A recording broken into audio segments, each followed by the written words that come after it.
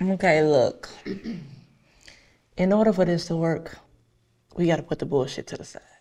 I know that's right. Because all this who did what to who 20 years ago, it's her fault, his fault shit. That ain't helping. Understood. Fine with me. Good. I'll review the terms once more. The Power Five, including Tony, Big D, and myself, will ensure none of Vinetta's indiscretions will be exposed to anyone, nor any connections to her in the original book will come out.